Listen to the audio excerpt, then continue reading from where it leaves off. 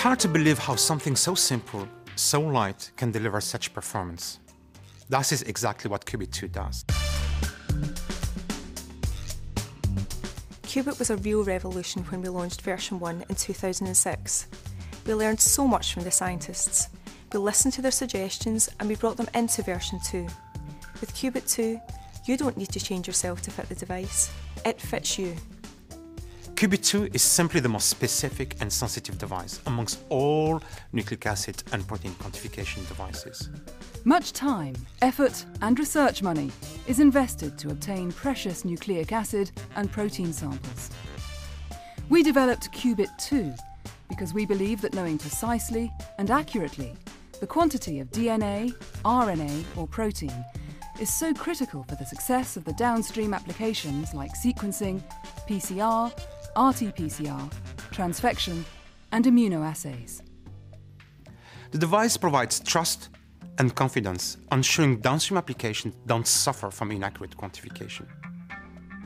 It's no surprise that these reagents and devices are now recommended by leading journals and institutions as the best for quantifying RNA or DNA in applications like qPCR, RT-PCR, and sequencing.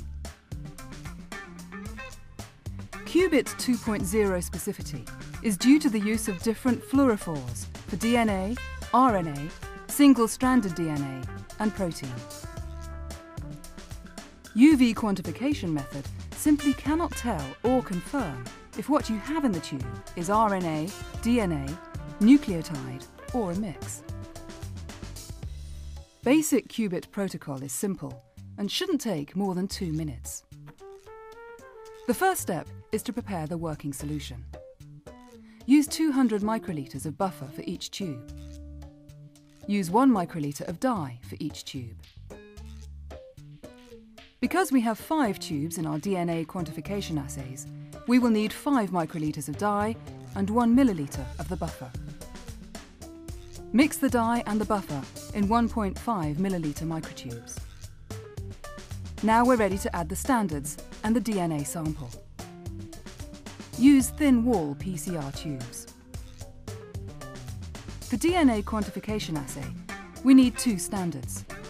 The total volume in each tube should be 200 microliters. Add 190 microliters of working solution, prepared previously, to each tube. Add 10 microliters of the standard 1 in the first tube and 10 microliters of standard 2 in the second tube. For the DNA sample, we can use between 1 to 20 microliters of each DNA solution to an assay tube. In this case, we add 198 microliters of the working solution prepared previously in our 3 DNA tubes.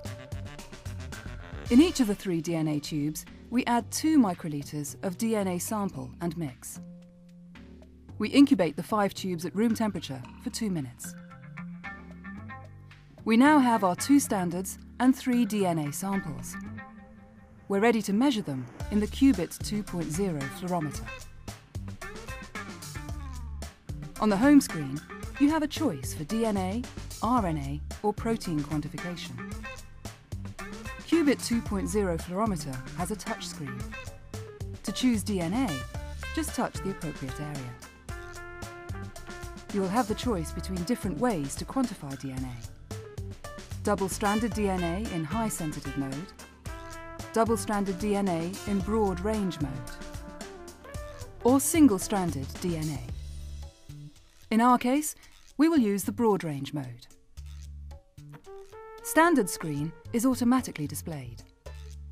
Insert standard number 1 in the sample chamber and press Read. When the reading is done, you will be prompted to insert standard number 2 and press Read. Qubit 2.0 fluorometer is very simple and intuitive. It will guide the user through all the measurement steps.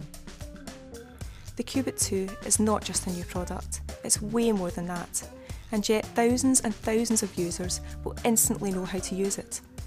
Performance with simplicity. This is the very DNA of Life Technologies. Qubit fluorometric quantitation. Sensitive, specific, affordable. simply better than UV.